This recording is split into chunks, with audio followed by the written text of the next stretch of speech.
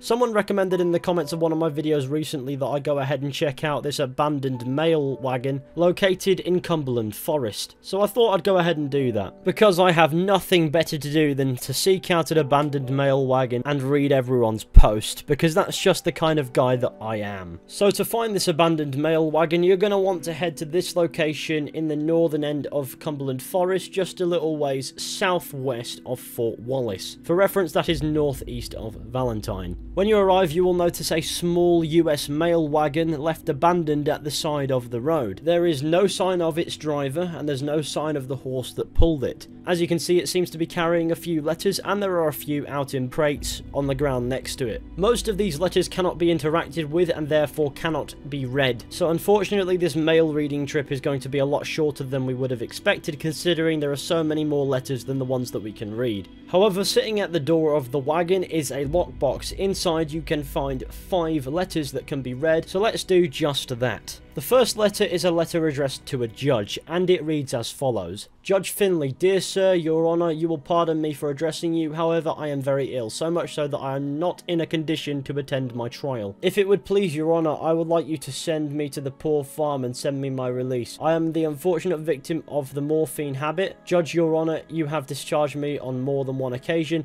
and by doing so have exhibited great kindness. If you do so again, I promise I will go away and be a good girl in the future. Yours obediently, Gertrude Eastwell. Dirty Gertie. Doing all the morphine. The next letter is addressed to a Henrietta Douglas and reads as follows. From New York City to Henrietta Douglas, Tumbleweed. Miss Douglas, it is with great sadness I write to inform you of the death of your husband. You may have read in the newspapers about the tragic fire that occurred at the Whiteham Hotel here. As residents gathered to watch the St. Ignatius Day Parade, a few people began to cry out as smoke emerged from windows on the second floor of the hotel. Within 30 minutes, the entire building was engulfed in flames, and those on the upper floors were trapped. Your husband's body was recovered the next day amidst the rubble. We are working with the local coroner to prepare his body for shipment to you. Please write back at this address on the envelope. With sincere sorrow, Jacob Sears. So, a resident of Tumbleweed's husband passed away, but the letter didn't get to her, so she probably still doesn't know. Wounded. The third letter is addressed to Miriam Wegner. My dearest Miriam, I decided that I would write to you again because even though our worlds seem so far apart these days, I think of you often. New York is crowded and dirty, but so alive. It feels like anything is possible, even for a country girl like me. And my biggest news is that I have been cast in a Henrik Ibsen play. It is a small role, but now I can finally call myself a Broadway actress. Sometimes I do miss home though. The peace and the clean air, being able to take a ride at first light.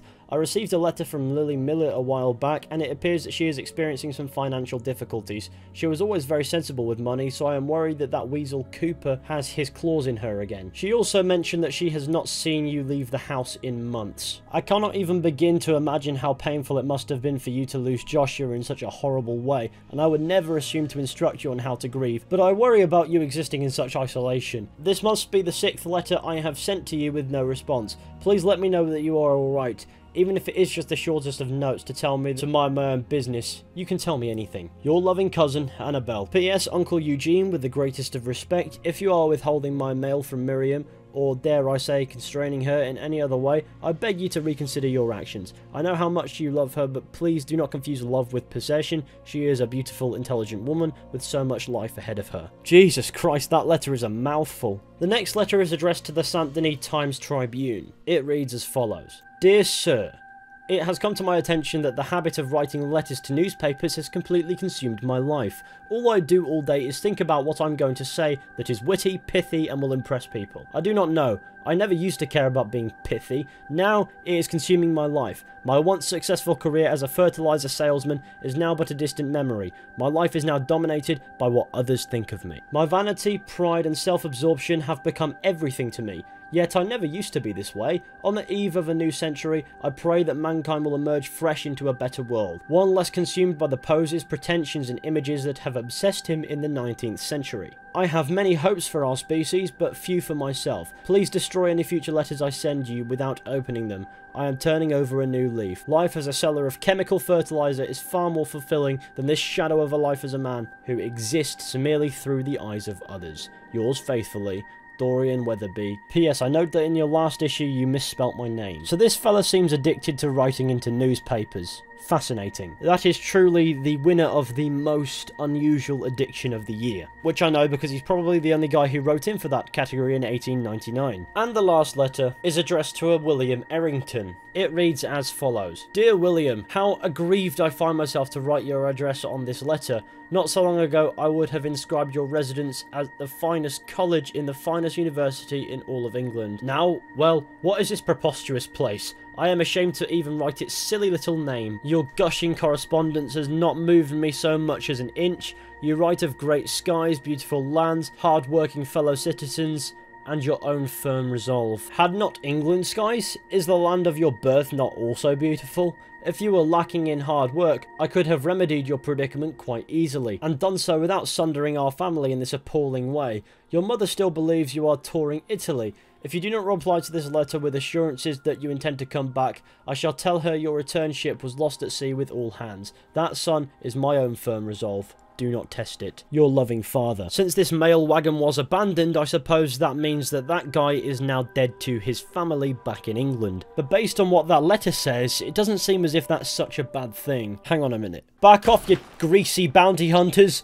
This mail wagon is mine. And those are all the letters that you can read on this abandoned US mail wagon. This highlights one of the many ways that this game provides extra flesh to the open world of Red Dead Redemption 2, by giving us ideas of characters that occupy it that we will never meet physically. Or maybe we did, but we'd never know it. These letters and other letters that you can find in other places truly are a huge reason as to why the open world of Red Dead Redemption 2 feels so alive. Unfortunately, however, they're all that you can really find at this location that's worth taking a look at. It's probably worth noting that one of the wheels on the wagon seems to be broken off, but there's no indication as to where the driver went.